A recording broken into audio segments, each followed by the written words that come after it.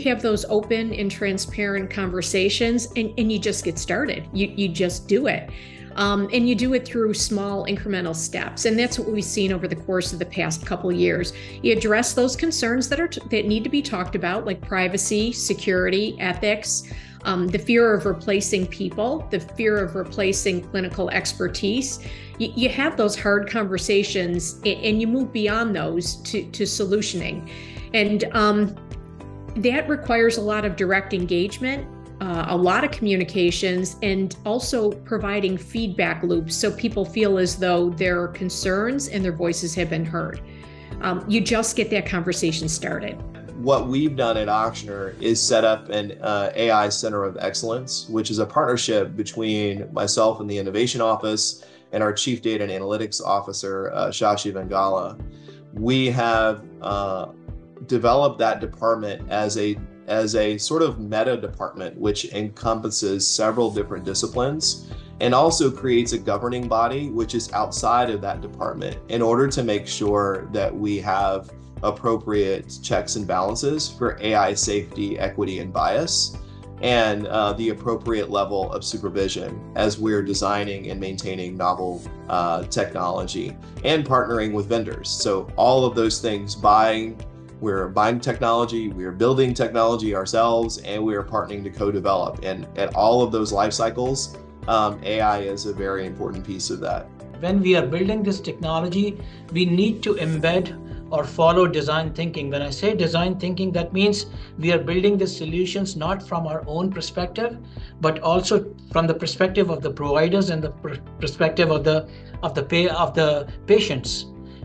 They have to be very intuitive. Otherwise, if there is no adoption due to any reason, maybe because of trust, maybe because of poor outcomes or predictions, then the technologies will not be adopted.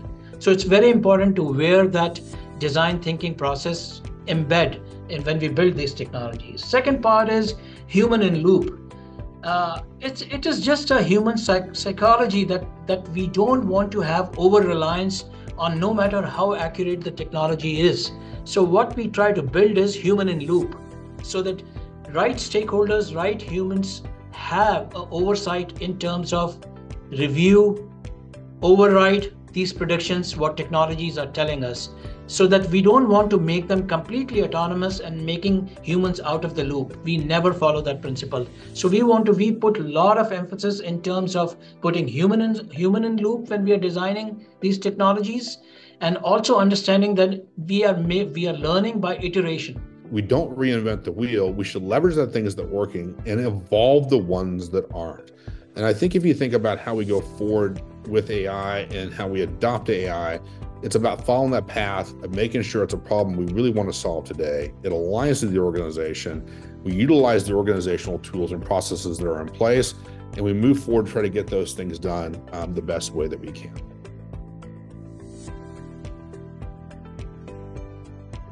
Try to go to where the don't set up separate committees and try to get doctors to attend. Try to find out where they're meeting, get on their staff meetings, go to med staff, try to sort of socialize your ideas and look for volunteers by kind of, crashing their meetings and just getting a 10 to 15 minute point on the agenda to explain what's going on. Those are two of the top things really around governance and building a coalition.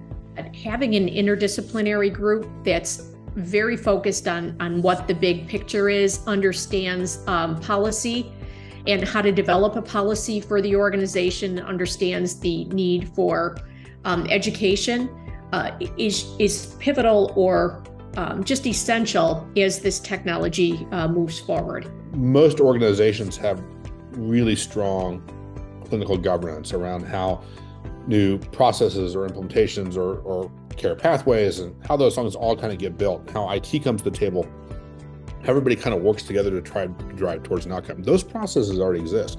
Most organizations already have strong data governance elements, and think about how you think about how data is used within an organization, but also think about how data is going to be integrated with the long-term vision of trying to get to where they're trying to go. Organizations should leverage the functions that already exist versus trying to stand up something new.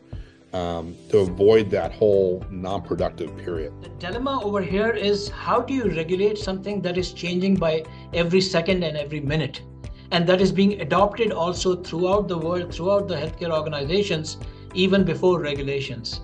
So that's the challenge even for the regulators and building up regulations, policies, and compliance framework. Even to understand and put regulations, there has to be a digital literacy and AI literacy and maturity, whether on the regulator side or on the compliance side or on the policy side, for people to make that call. How do you regulate this technology? So this truly requires public sector, private sector, and government entities partnering all together and coming together and regulating this correctly.